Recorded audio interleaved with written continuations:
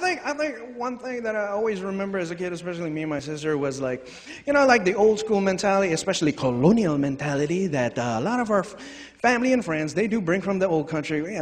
It's our history, but man, there's this thought in our community that having dark skin, you're gonna have a harder life in our community. It's like, no way.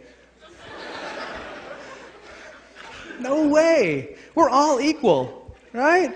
No way. Dark skin, no way. You're not going to have a problem. No way. But it was true.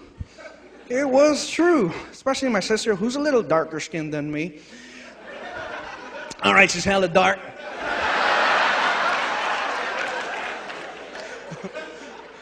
We were dark kids. Well, she was more dark because she was more of the jock. She was an athlete, always playing soccer, whatever, cheerleading, anything. She was always out in the sun. So when she'd come home, my mom would just get into her. Joy, you're so dark, Joy.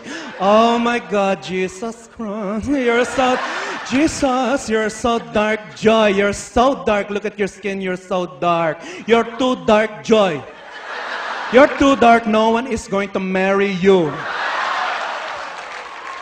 No one is going to marry you. Not even a blind man wants to marry you because you're darker than what he already cannot see.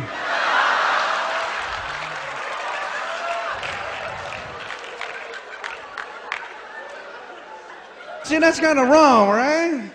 That's stuff that we need to deprogram from ourselves, right? We get caught up in this colonial matrix shit, and that shit is real, right? We need to change that with our generation.